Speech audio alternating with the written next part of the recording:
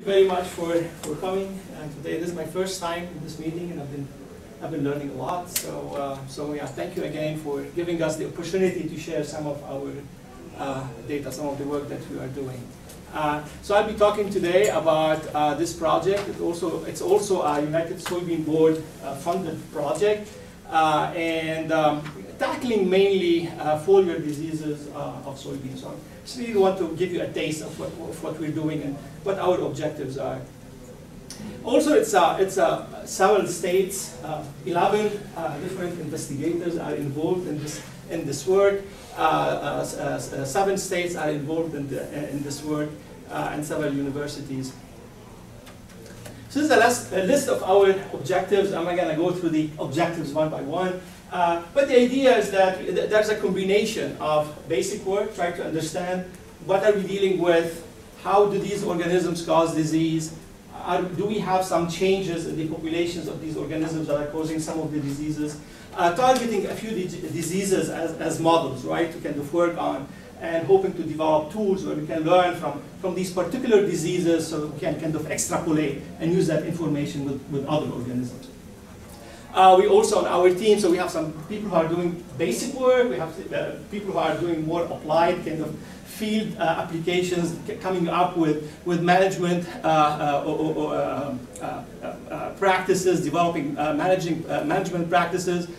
We have some a breeding effort too, to kind of take what we've learned and try to ultimately develop some resistance in soybean. And I'm just going to talk also about one of the objectives. We're not just working on fungal pathogens, but we also are targeting a viral, a disease that's caused by a virus. So I'll talk about this towards the end. So 2 pathogens, 2 diseases that we are targeting are diseases that are caused by this genus, Cercospora. It's frog eye leaf spot, and we are also targeting Cercospora leaf blight on soybean.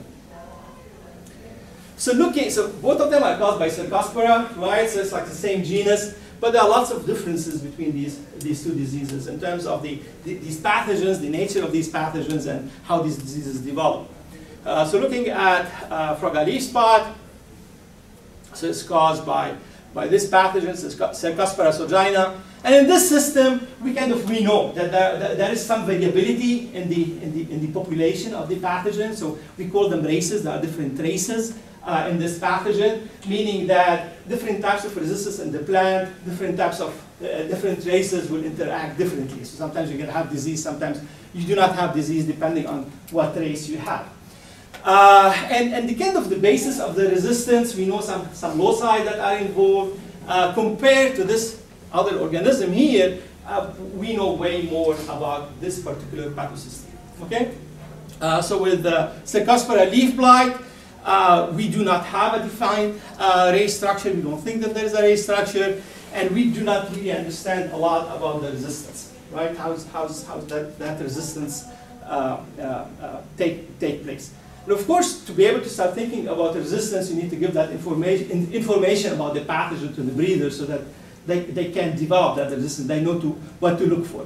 So the first step is to kind of confirm what organism we have, know what our enemy, what the pathogen is. Now, historically, one pathogen called Cercospora kikuchii in 1925 it was identified as the pathogen that is responsible for both Cercospora leaf blight and purple seed stain in soybean. So that was the dogma, right? So since 1925, we're thinking that this is the organism, kikuchii, this is what we're dealing with. And that's what kikuchii looks like on artificial medium in a lab, okay? But there were some reports from other places in the world that maybe there are these 2 other organisms that may cause that same disease. So the first objective, one of the main objectives in our research was to kind of go and look at, get samples all across the United States, or at least soybean growing areas in the United States, and see what is causing both PSS and CLB in the US. Okay? So that was an extensive effort, 2017, 2018. We also have some samples that are being collected, that were collected in 2019.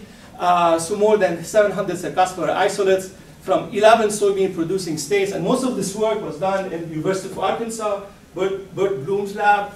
The take-home message is that different tools were used to kind of identify, see what is the organism, what's causing that problem in the United States, both PSS and CLB. We could not find any Kikuchian, no Kikuchian. So that organism is not there, right? So that dogma that this is the pathogen, we discovered that that's not the case. And of course, once again, this is the first step towards coming up with management practices, coming up with resistance, trying to develop resistance against this particular pathogen. So that was a big discovery. So the question is, has Cercospora kikuchii vanished in the United States? So more sampling. We looked more and more. There were two hypotheses. One hypothesis is that we're not looking hard enough. Maybe it's hiding somewhere. We just did not see it, but it's still there. The other hypothesis is that things are happening with these populations of these organisms. These organisms are changing all the time. So we do think we did a lot of work, and we do think that's what happened really is that that organism really got assimilated, right? So it kind of, there was some hybridization, it kind of evolved, it interacted with another Cercospora, and we ended up having this organism kind of disappearing. We cannot find it in the United States anymore. Okay? Another objective is to kind of look at the pathogen that causes fungal leaf spot, that's Cercospora sogina.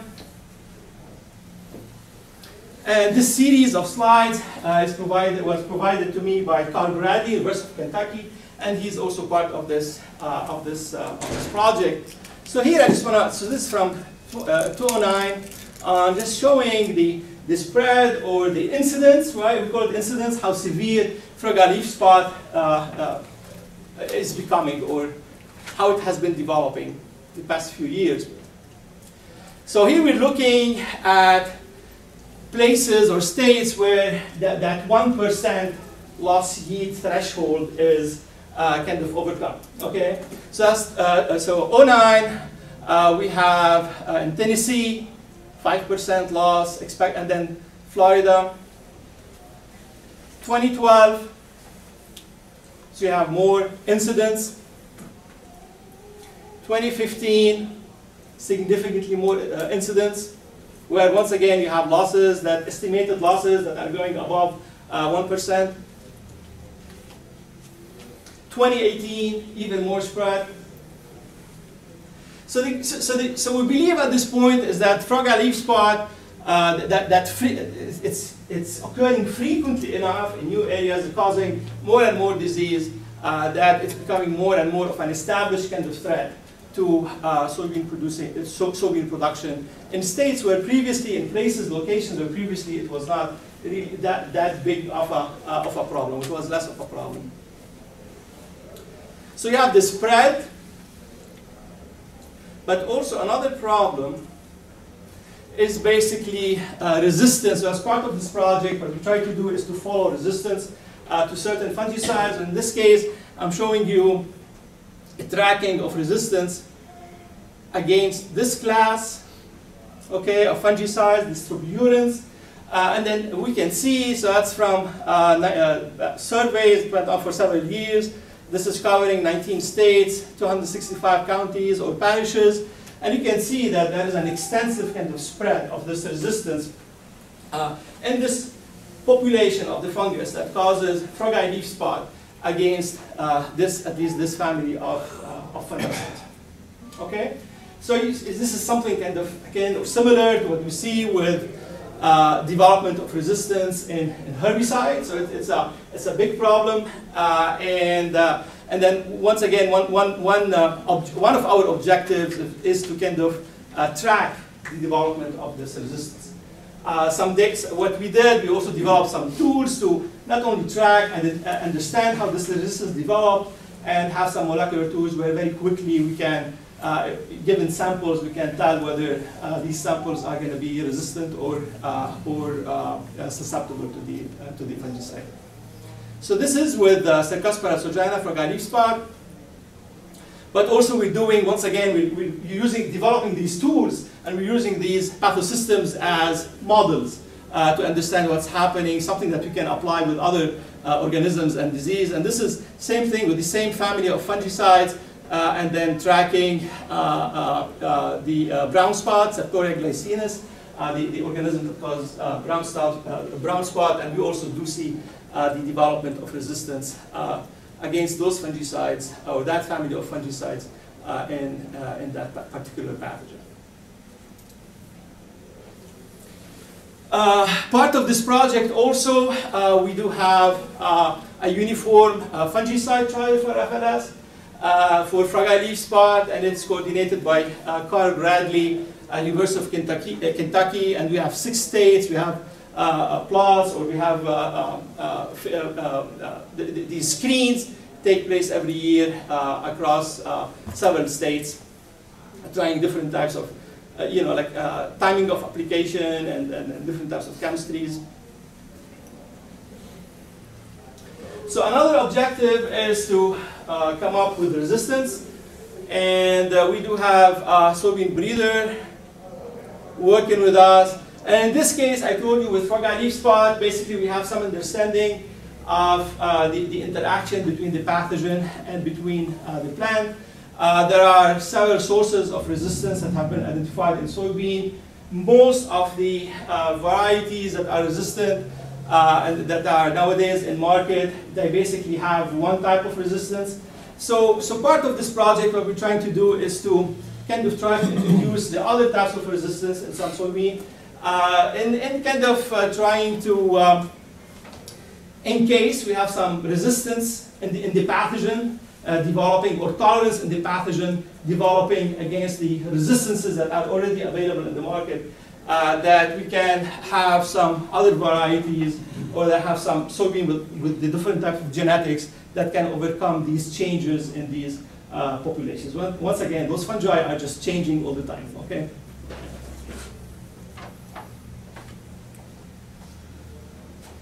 Okay, and I'm going to talk a tiny bit about a viral disease. So we work on, and this work is done at the University of Illinois. So it's Glenn Hardwick's group, who also is associated with the USDA. So in this case, he's working on the soybean vein necrosis virus. And this is a virus that was first described in Arkansas, not very far from here, in 2008. We know that this virus is transmitted by a thrip. And then we also know there are several reports that it can cause economic losses. It affects the yield, and it does affect also the composition of seeds. So what they tried to do is to basically look at, they screened, one thing that they did is that they screened a huge collection, USDA collection, germplasm collection that they have, PIs, to look to see if they can find some resistance or tolerance in that population, those PIs, against that particular thrip. So once again, this is a virus, it's transmitted by this thrip. So if you can find some type of tolerance to this thrip, then the virus is not transmitted. That's one way of dealing with the problem. So they did screen, and then they were able to kind of identify, in this case here, what you see, so there are certain PRs, there are certain lines that are way less, they attract the thrips way less, right? So you have some type of a tolerance in the germplasm, in that collection, huge collection that they screened, and so they were able to identify some resistance or some tolerance to that particular thrip. And once again, this is one way to deal with this virus. You know, no transmission, no thrips, so you're gonna have less of a problem. And finally, so we have a couple of extension people on our team. So all this data, usually it is kind of disseminated different venues, and one of them is the crop protection network, which is really a very nice resource to have, so you can access it, lots of information. Here's some information about fragile leaf spot and recommendations, and Cercospora. Okay, with that, done. So thank you very much. And questions? Yeah, back to the Pythium and Fakhoury. You said there's a bajillion species, different temperature ranges. Is there a trend?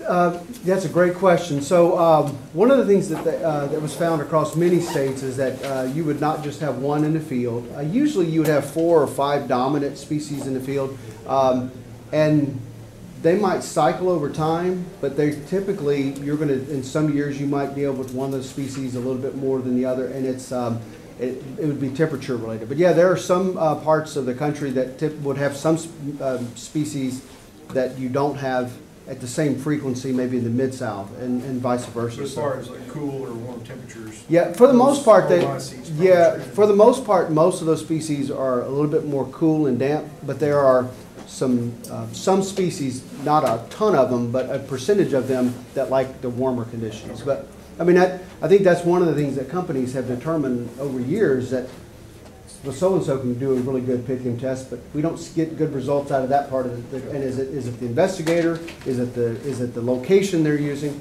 And so that's kind of, as you start filling in the gaps, you're like, that's why, as we've started to see that, there are some seed treatments that work very well, but then when you challenge them with a certain temperature, it's not like the fungus becomes resistant to the, it's just, when that fungus is at its optimal temperature range, the fungicide just isn't as impactful to it, And so the companies have started to be able to use some of that information even in their deployment of those seed treatments. So, yeah, great question.